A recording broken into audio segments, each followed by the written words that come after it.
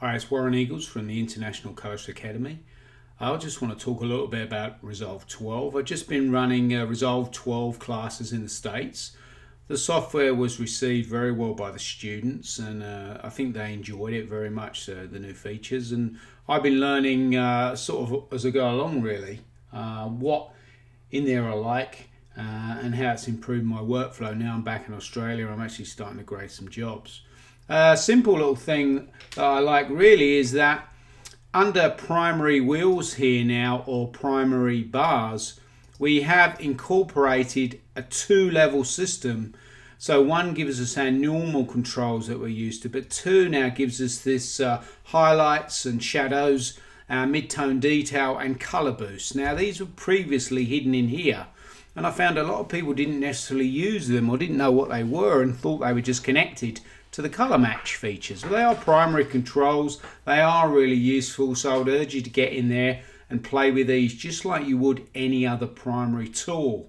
While we're talking about primary tools, if we are in here and we are using a grade, maybe I've gone in and adjusted my color boost. I do like mid-tone detail as well, play with that just for sharpening up the mids on maybe some of these lesser cameras.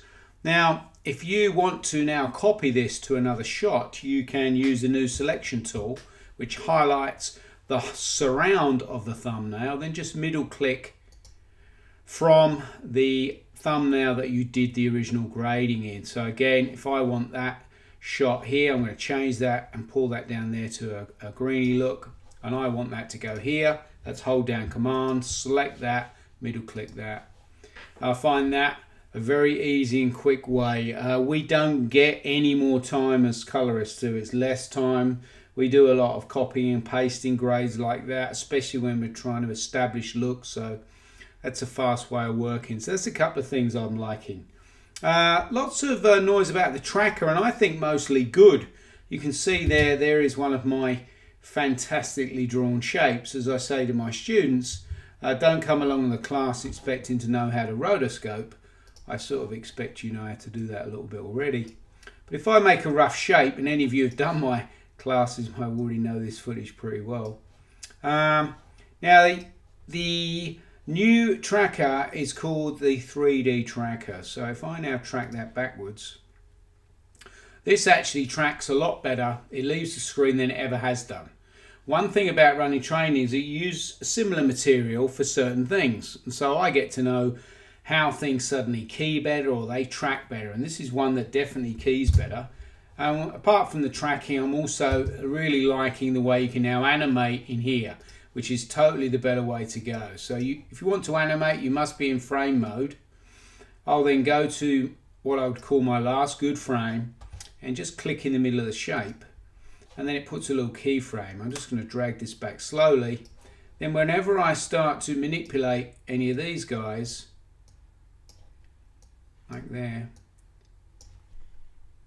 and I can add points in here or to take points away, which we couldn't do before. Now if I step forward, you can see it will animate across those points. So if I go further back, just to here, and just to show that is true, if I was to put a shape up there like this, fill it with a bit of color so you can see it. You can see now when I step forward, that will animate to that point. It's still tracked, but you can now individually animate points, which is so much better in here than what it was before. So really useful feature. You still have the ability to turn these off. Sometimes you might not need this, but just with tracking, just get in there. You've got to practice it, and practice it will just make you faster and more confident to take on more complicated tracks. We're talking about the new features, and I think there's obviously been a lot of talk about editing. So I don't touch too much about editing in my classes. They're still very color correction focused, and there's quite a lot to talk about in the classes, which is great as a colorist. We love getting new tools, and one of them I have been pretty enthusiastic about is this little guy up here now.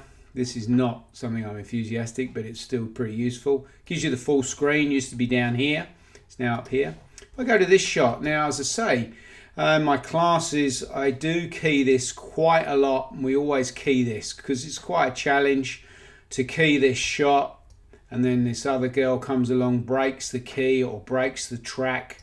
Now, conventionally doing in HSL, you get reasonably good results, but it's quite a challenge. So recently I was playing with this in the 3D keyer, which is the new keyer.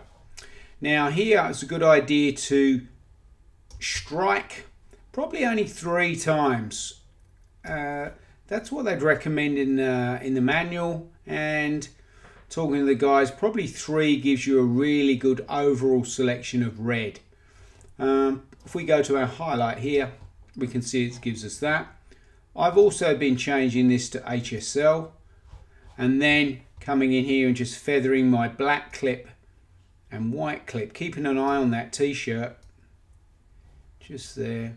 And I'm finding most results, I'm probably getting a better result here using clean black. We'll just remove any speckles in the black, and then clean white will come up and we'll just clean that t-shirt like that. Now that there is probably an easier, quicker result than I would have got through HSL. Still might lead to be obviously rotoed or fine-tuned, but I did that pretty quickly.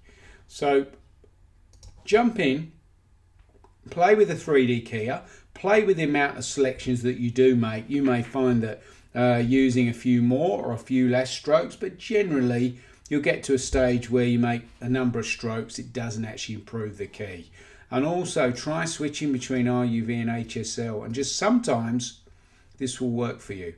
One thing about keying, there's a number of tools we have, and there's no set rules of what is going to work for you. So I would normally understand all the tools, whether you're in here, HSL, eyedropper, or the new keyer, or you're using curves. Just get to know them well, and sometimes one will work, the other won't work. You know, the more tools you have can help you attack challenges, especially the challenges we're getting thrown at as colorists now, with different cameras, different color spaces, having to match things together. I cannot remember last time I ever graded a job that was shot purely on one camera. And talking about that is another thing that I like. In here now, you have the ability to work, as we've always worked in Resolve, DaVinci YRGB, but you can now go into DaVinci YRGB Color Managed, which is an option here in the options page. Select color management, and then we can select an input color space, which could be for our cameras, or we can do that individually. Timeline color space, which could be this 709 at 2.4 gamma, or we could be working in P3 DCI space. And then an output color space. Come onto a DNG like this, or an MXF, and right click on that and then say input the color space, and then I could find the actual color space for that shot and change it. I can do for these individuals, so there would be a ProRes of a Blackmagic camera, there would be a MXF, DNG, R3D. So basically what you can do is set the color spaces for these individual cameras before you actually get them into the timeline, so when you do get to the timeline, they are going to look a lot closer, so you don't have to use LUTs on an individual basis, so improving the workflow. As I said, I've not done it on a job yet. I'm waiting for a particular project where I do have a lot of mixed material, which is going to certainly ease my workflow, and then probably be able to give a little bit more feedback on how this is working. But certainly it's definitely a step up in the color management side of things. Talking of step ups, another thing I have been using is this under File, and this is a little conform sequence I've got here. Typically I get things on a drive from a client, and either I want to copy just the selected clips that they've given me, so I could select the timeline, and I could choose to take handles, and I could then copy or move or transcode from their timeline, and I could add handles in here and then copy to my fast storage. Very useful. Saves me having to copy everything to my fast storage. I just copy the selections used, just copy the cut. Alternatively, under the transcode option, you may want to bring H.264 files and transcode them to a ProRes or a DNX HD. with handles, copying to new folders. It gives you new folder size as well based on what type of codec you want to use. So this has been totally reworked, much more user friendly, and great if you are sharing projects and media with other post houses or other facilities. Overall, I'm really liking the GUI. I wasn't so sure at first. I'm thinking, well, why has this changed? Why? I think it is a bit cleaner, and you know, as great as it's very much about, you know, a visual thing. We're having to look at the GUI quite a lot, obviously, even if we're still using a panel, and just making things a little bit clearer, that stand out, and colors that are not going to, you know, upset our eyes too much, because we're constantly glancing from our grading monitors to our GUI screens. So overall, I'm getting good feedback on how that is from both myself and from the students.